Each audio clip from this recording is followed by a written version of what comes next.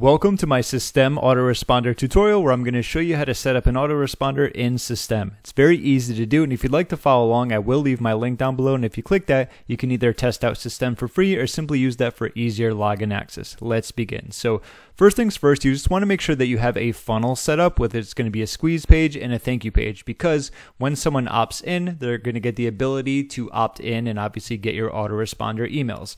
As a very quick example, I just put these together very quickly. So we have our squeeze page here, so they would enter their email, then they would get taken to the thank you page, which looks like this, and then obviously they can start getting the autoresponders. So what we want to do is once we have that set up, basic stuff, we're going to go to the emails right here and then simply campaigns. Campaigns is just another way of saying autoresponders in case you were wondering.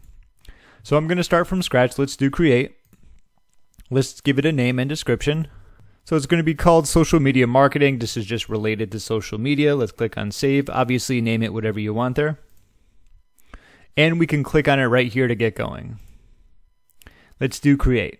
All right, so I have a very quick subject line here. We have our sender name and our email, and I just put classic editor. I like that. It's just basic and simpler. More chances of staying out of the spam box. So let's click on save.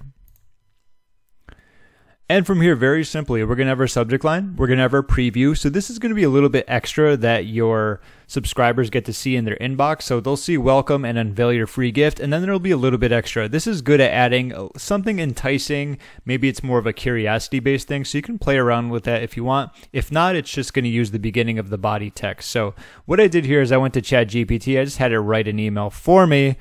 And I'm just going to copy this in. This is less about what you're going to be putting in your emails and more about how you do it overall. So as a token of our appreciation, we're excited to present you with exclusive access to our free gift, 9 must tools for SMM.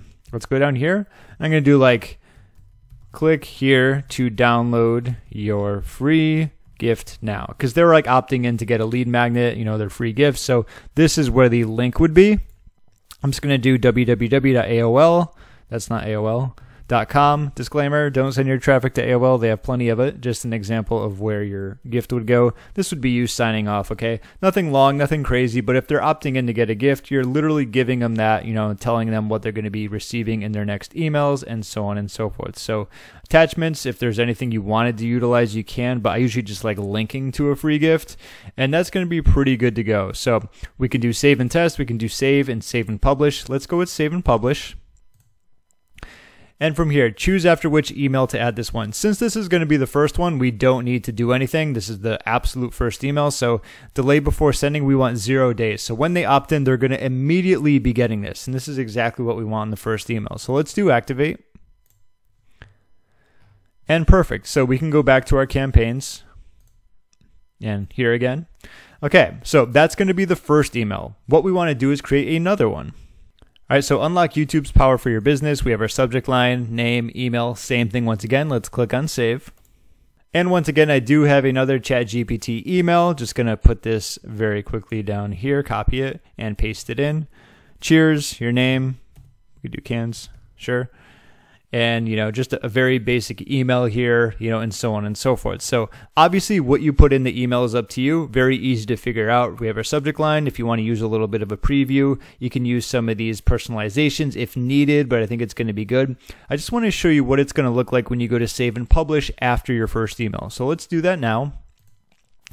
So it says choose after which email to add this one. So given the fact this was our first email, we want to have it go after that one, okay? And then from there, how many days do we want to delay, before sending out? We don't want to do immediately, then they're just going to get immediate emails. So this can be 1 day, can be 2 days, can be 3. Personally, depending on, how often you want to put emails in your autoresponder, I've done them as much as every day.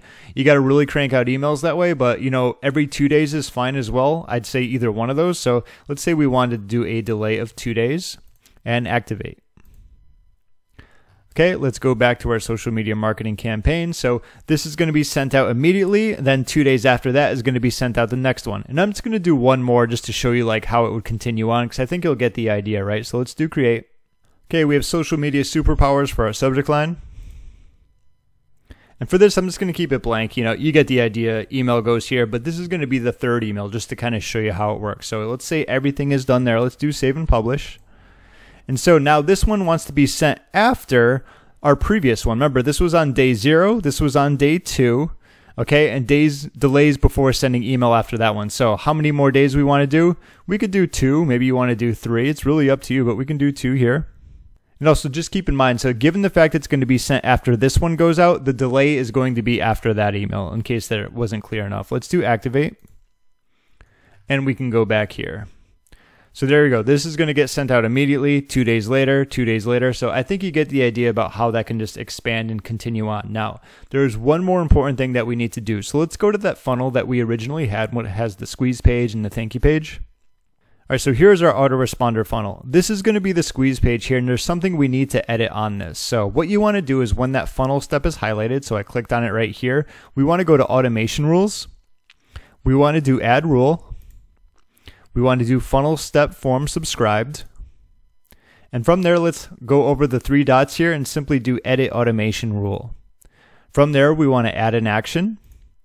And here is what we want to do, subscribe to campaign. Remember, campaign is just another way of saying autoresponder. And that campaign that we created, what's going to happen is that when they opt in, it triggers them to start getting emails from this. So let's do that.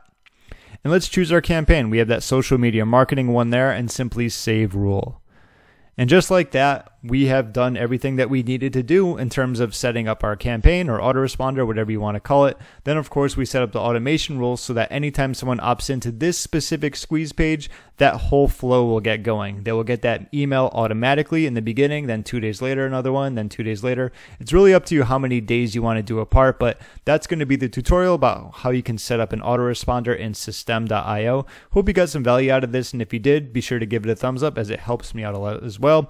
In case you haven't gotten to test out System, I will also have my link down below where you can get free access. My name is James. Thank you so much for watching, and I will see you in my next video.